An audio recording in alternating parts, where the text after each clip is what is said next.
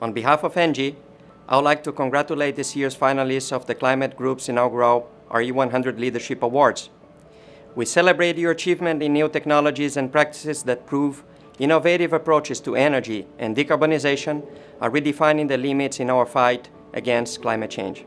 While climate change remains one of the biggest challenges facing our world, our collective response can create significant opportunities for humanity to realize new value.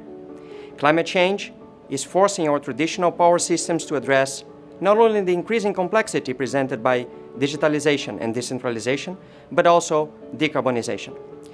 ENGIE wants to lead the low-carbon transition, helping our customers to achieve their sustainability goals. The Climate Group's RE100 shares ENGIE's vision of low-carbon world. We believe that Climate Group RE100 finalists' responses are exemplary because they demonstrate the finalists' ability to rise to the occasion.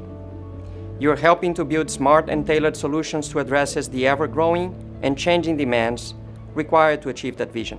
We applaud you and thank you for sharing in a belief that together we can provide clean, affordable, innovative, and resilient energy and infrastructure to our communities. Congratulations to you all.